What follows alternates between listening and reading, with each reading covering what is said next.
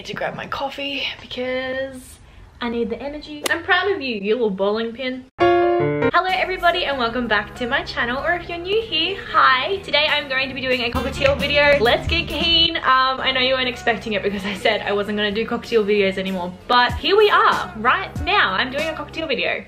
Also, I just got my hair done, so I am looking a little bit more fresher than usual. I know, you don't have to point it out. Yeah, I just went a little bit more blonder, a little bit more ashier, I guess. Also, I just want to give you guys a little sneak peek of some upcoming merch that I have going on at the minute. This is one of the designs here, and it's also... very nice. On the back, I think it's super cute, but I'm still waiting for a lot of pieces in the mail. So once I get all my little bits and bobs, I will make a video and announce my new merch. But for now, it's a sneak peek. It's on its way, and I'm honestly very, very excited. Why did my computer just turn on randomly? Shh, go to sleep. I know I said I wasn't gonna make bird content, but you know what? I kind of enjoy it. I don't want to make it all the time because I do get burnt out very easily. I figured like once every 2 months or something, I might make a bird advice video. I just feel like when it comes to birds, they don't really get the requirements that they deserve. I feel like birds are very thrown under the bus when it comes to like proper care. I feel like I've got the platform to kind of spread the awareness, so I'm gonna do it, just not all the time. So today I wanted to create a video on the importance of bird proofing your house and basically just going through all the common household dangers that are very harmful to your little feathered friends. Alright, listen up. There are already so many things to research when you get a bird, like nutritional diets, proper cage requirements, hormones, all that kind of stuff. And I have covered those other topics in my other cockatiel videos, so you should definitely go check them out if you haven't already. But yeah, today I will be touching on the household dangers and the importance of educating yourself, not only for you, but for your feathered friend. You might be saying goodbye to some very loved stuff after this video, so I don't make the rules, it is what it is. Also, before we start, let me just say that I'm not a professional in any single way. I'm just a girl on the internet who has love for cockatiels, and I've also owned cockatiels throughout my life. So I'm here to share my experiences with you. Okay, now before we get into the nitty gritty of the video, I just want to say that you should always 100% be supervising your cockatiels when they are out of their cage. The things that I'm about to list today can be avoided when you supervise your birds. So don't leave them out unless you've actually gone and bird proofed your whole room that they're in. So first topic that I'm going to talk about today is non-stick coating. Now I'm sure that you have heard of this topic before. Owning a bird, you would have to, because it's probably the most common household danger that we all have or have all previously owned. So people suspect that non-stick appliances are okay unless they're overheated, which is when the toxic fumes release into the air, but that is not true. I wouldn't trust that theory around myself or my feathered friend. Like, it feels wrong. The fumes that are actually released when non-stick coating is heated up are very toxic and very fatal. Cockatiels have a very sensitive and delicate respiratory system, so they are unable to clear out the toxic fumes like we can through coughing and exhaling.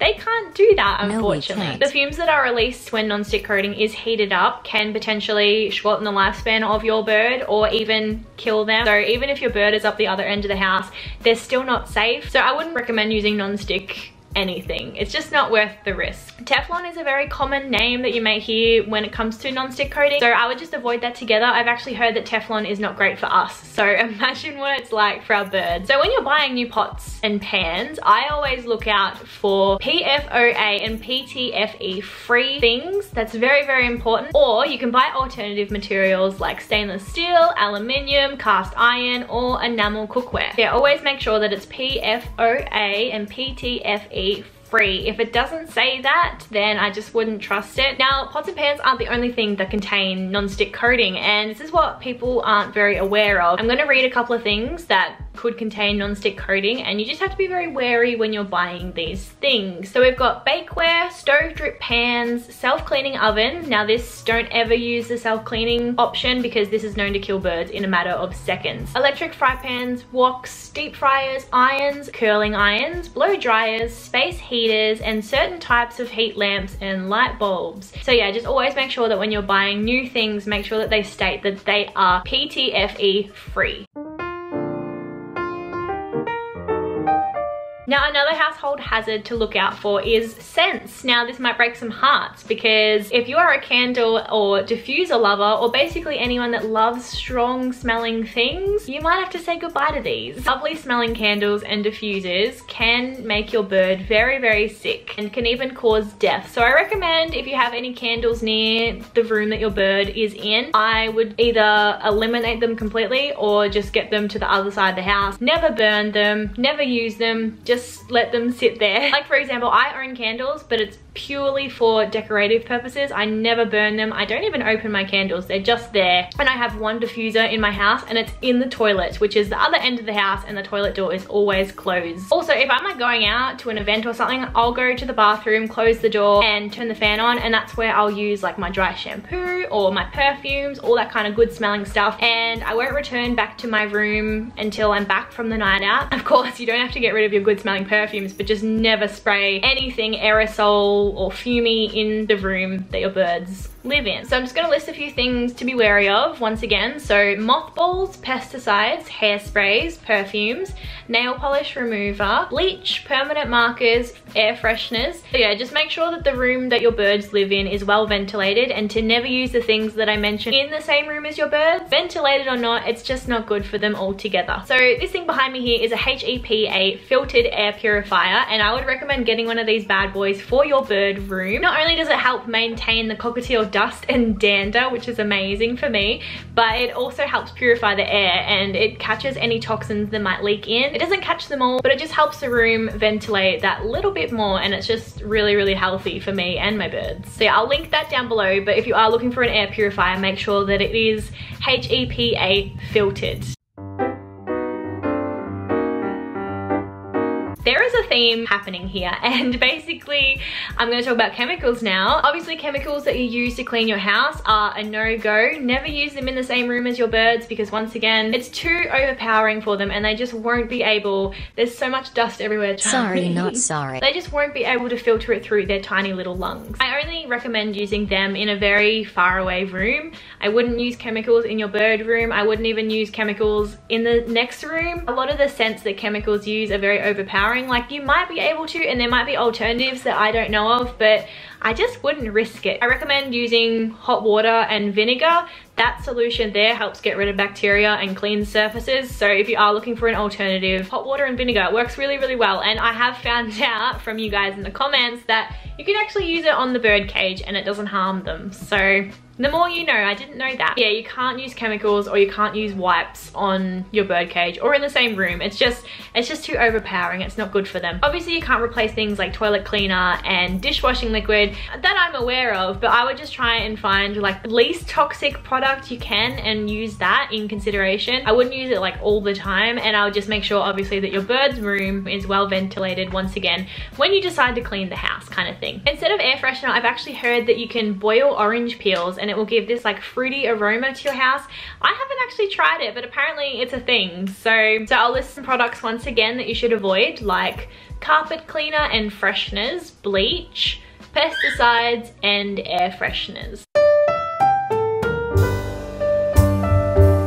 So I won't talk about this too much because there's not too much to talk about, but new carpet backing and paneling actually contains a toxin that is very lethal to our birds. So if you are going through renovations or you've just brought a new home, I would make someone babysit or bird sit just until you can't smell the fumes anymore. Paint, varnish, and wallpaper paste is actually very lethal as well. So once again, if you're planning on painting a room or you've just got a brand new house that's probably been freshly painted within the last couple of weeks, I would get someone to bird sit your bird until you can no longer smell the fumes. That is definitely the most safest way to do that.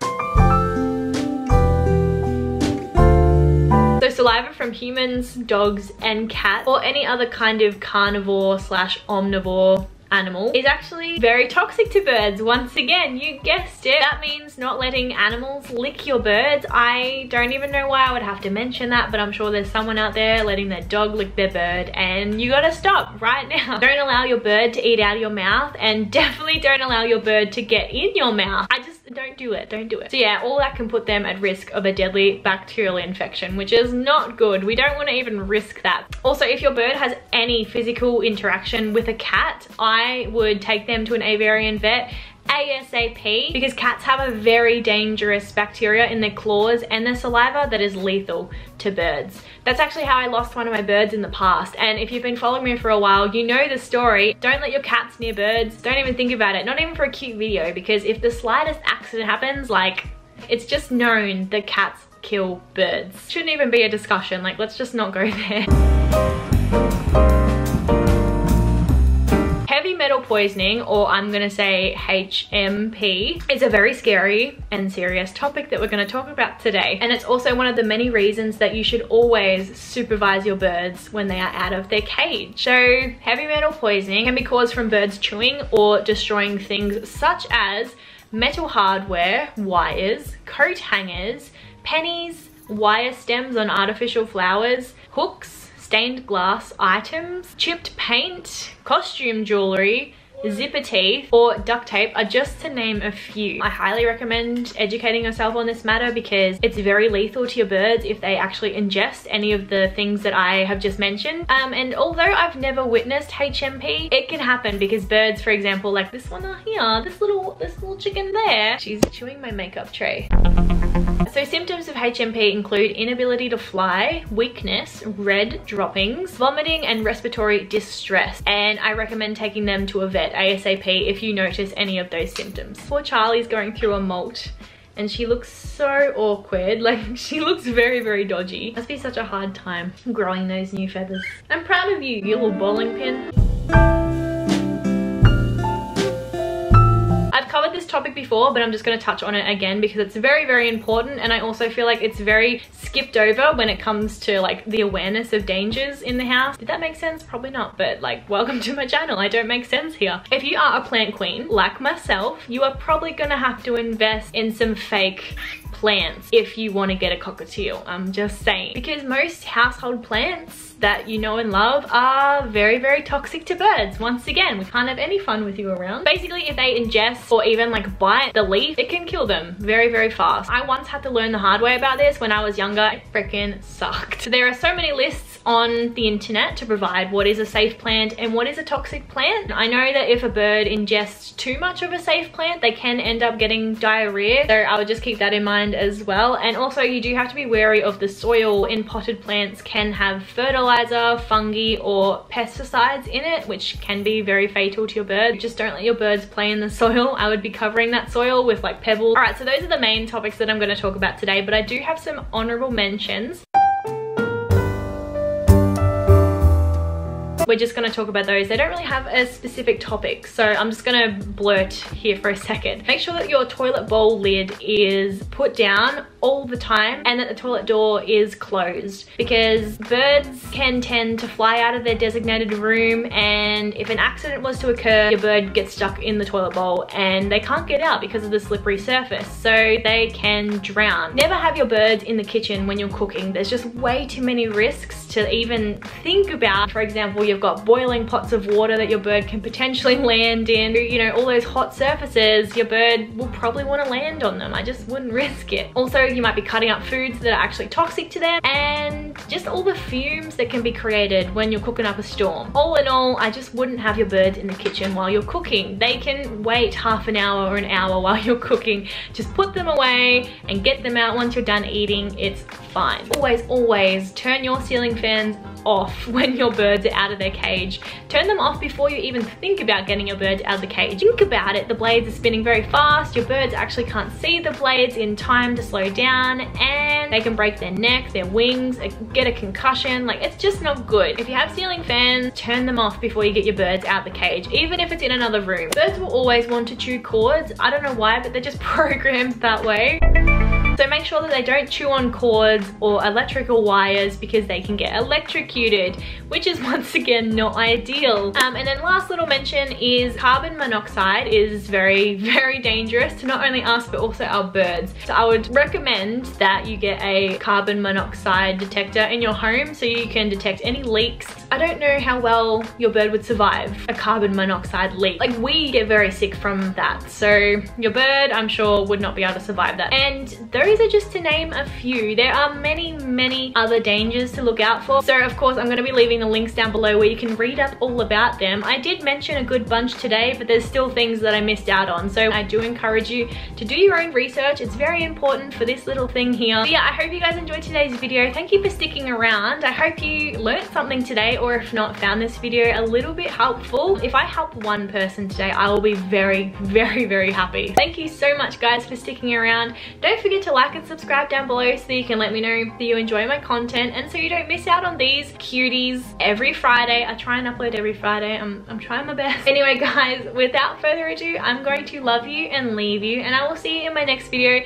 next Friday. So ciao for now.